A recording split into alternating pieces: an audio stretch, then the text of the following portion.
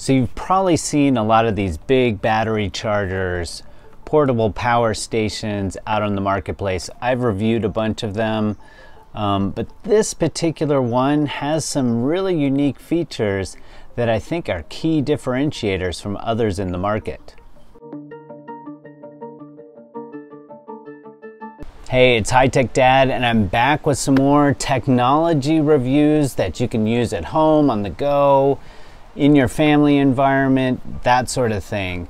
And today we're taking a look at the Runhood RALLYE 600 Pro.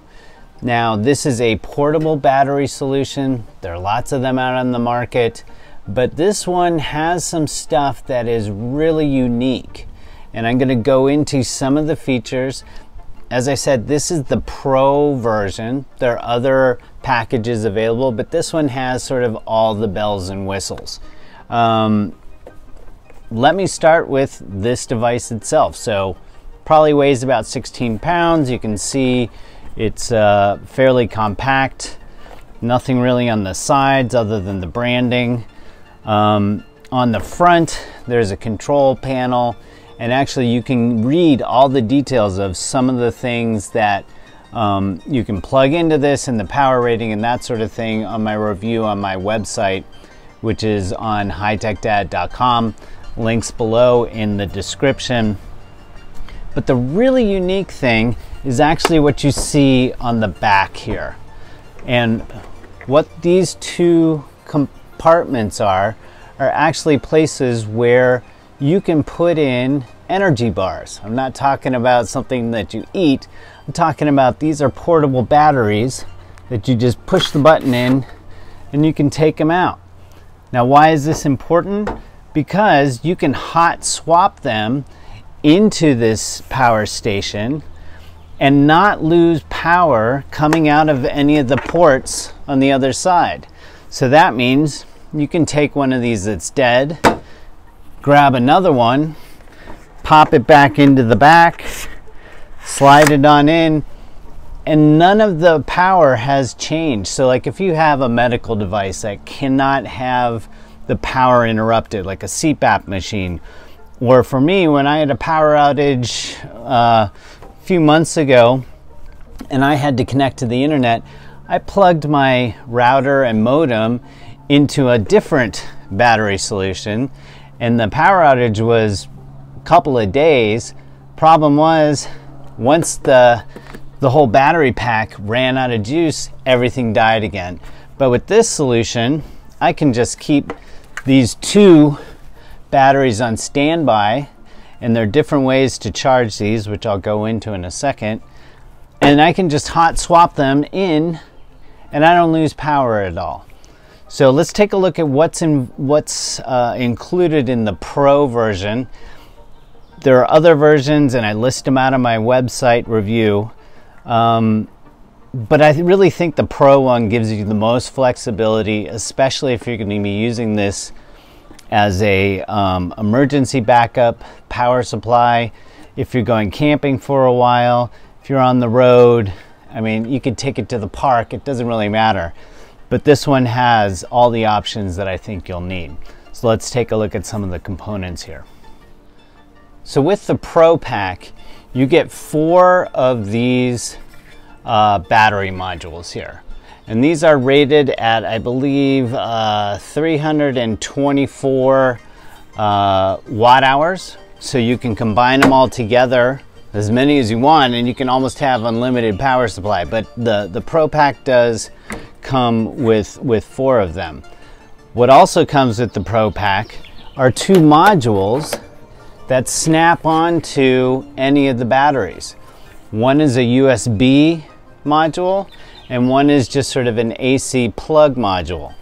So you can have 2 batteries in this main device, and you can also just take this, snap it on, and suddenly you have another portable battery that you can use to power laptops or smartphones or tablets. And in fact, there are 2 USB-Cs, 2 USB-As. The USB-Cs handle 100 watts out, so you can run a laptop, charge a laptop fairly easily. and it's 100 watts on each one, so you could have two powering it. This other module that you just snap on is for a AC plug. It does have fans built in so it won't overheat.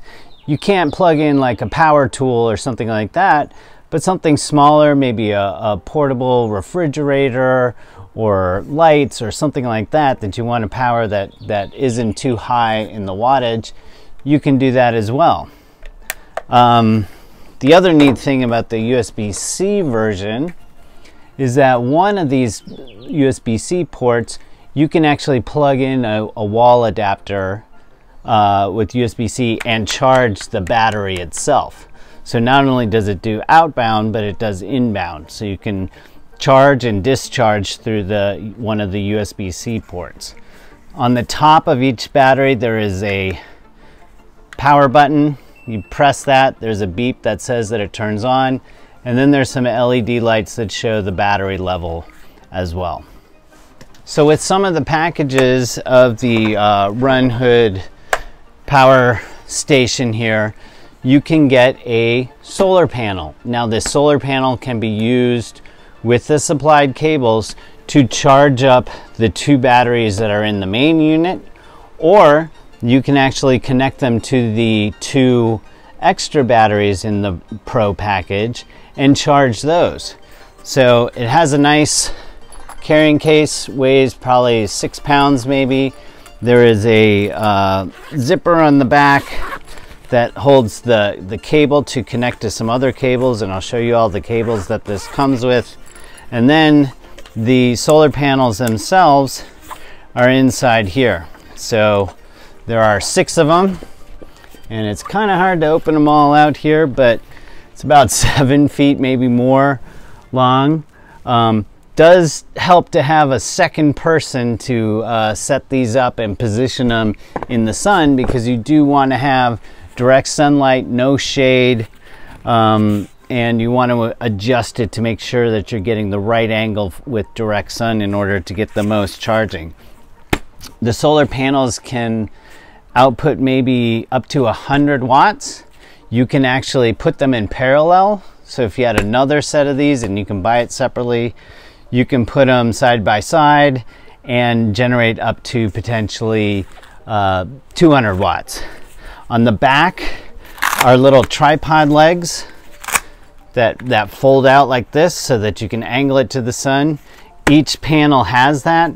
Again, it helps having someone else do this with you, because otherwise you're kind of fumbling around trying to get it all lined up. So the solar panel is included with the Pro package, as well as some of the other packages that are available, and you can buy it separate.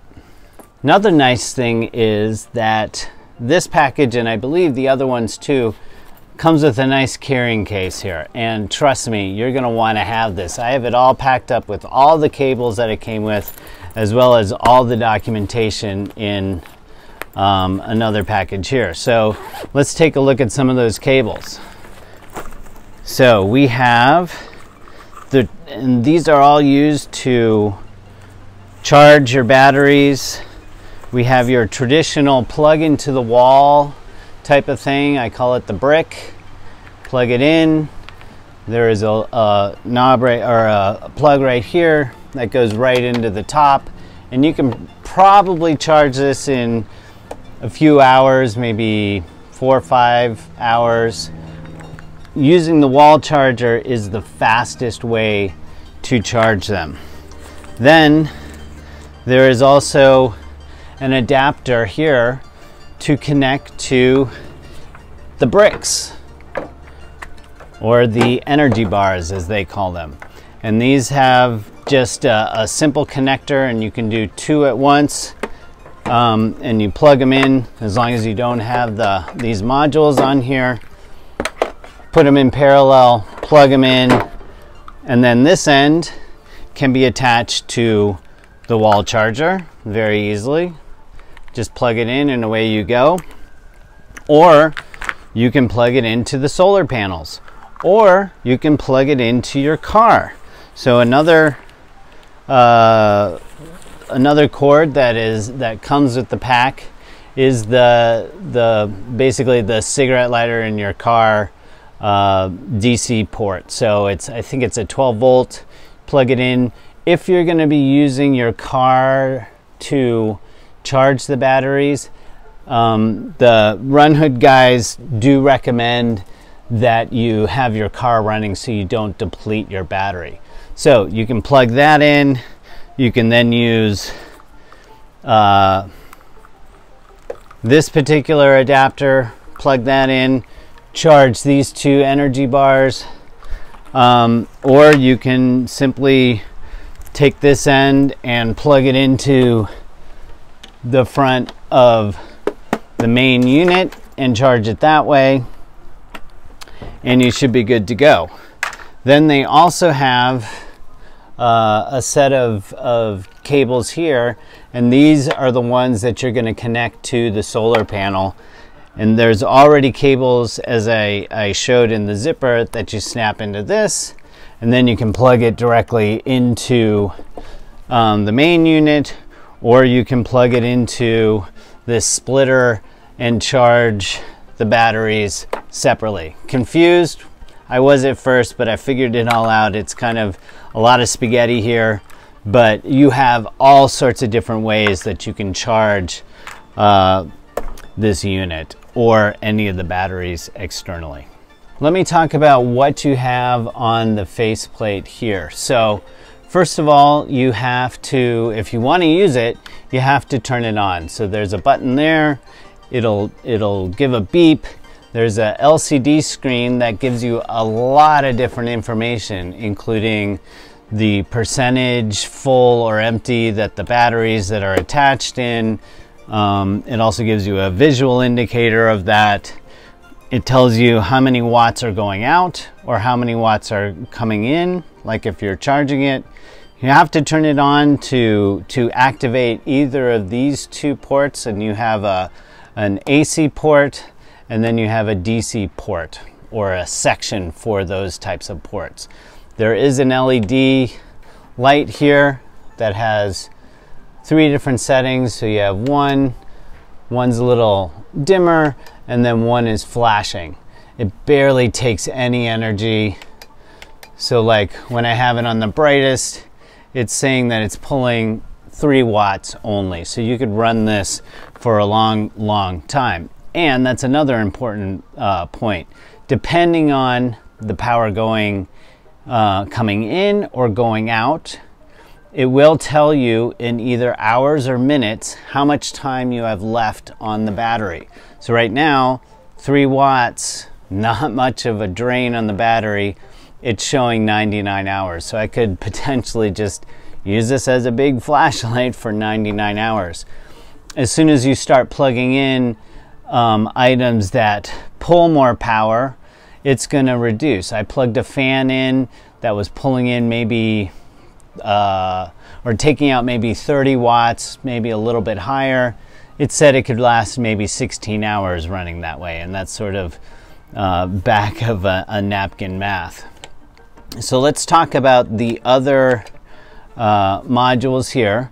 So to activate it, you press it, turn it on, it'll make a beep, and you have 2 ports here that you can plug things into. I think the maximum output is 600 watts, so you can't put in like a big power saw. I tried with a vacuum that was about 1,000 watts, and it actually automatically shut down, made a warning beep, and told me I was overloading those ports. So you just have to be sure that the devices you have plugged in are less than that 600. It does accept a 3-prong plug. However, you can only do one at a time. I'd recommend just keeping it to simple appliances. Then the DC side has got 2 USB-Cs and 2 USB-As. So the USB-Cs are both rated for 100 watts. So again, you can charge a laptop, 2 laptops simultaneously, each of them pulling out 100 watts. And then the USB-As are quick charge. I believe, I don't know if it says it on here, but it handles up to 28 watts for each one, so you can quick charge your smartphones or tablets and that sort of thing. There are also some 12 volt plugs in here that are independent, and you have a 12 volt DC plug that you can plug in, and you could potentially charge up your car battery if it was dead, maybe charge it up a little bit enough to be able to turn it over and then charge it more on its own with the engine running. That is pretty much this very unique Runhood RALLYE 600 Pro. Again, what I really like about it is the fact that it is modular, so you can pop out the batteries, charge them independently. You can use these batteries independently if you want to, so you could be using this as a charger and using these as two independent batteries as well. And you can hot swap them in with, when these goes dead, you can take one out, pop another one in, and then take the other dead one out and pop the other one in, and you shouldn't lose any of your power. And then you can charge the dead ones up either in your car or from the sun, or if you had a wall plug somewhere, you can charge them all up. Anyway, I go into more detail on my website at HighTechDad.com, the link below. If you found this review helpful, and I try to do tech reviews of home gadgets and smart home things and any kind of technology that is useful for the family, on my website at HighTechDad.com. If you like this video, please give it a thumbs up. If you have any questions, leave a comment. Be sure to subscribe, and you can ask me questions on Twitter. I'm at HighTechDad, assuming Twitter's still around. And you can also head over to my Facebook fan page at facebook.com/HTDblog to leave any questions or message me there. So thanks for watching. Hope you found this review useful, and watch for other reviews coming your way from my channel. Thank you.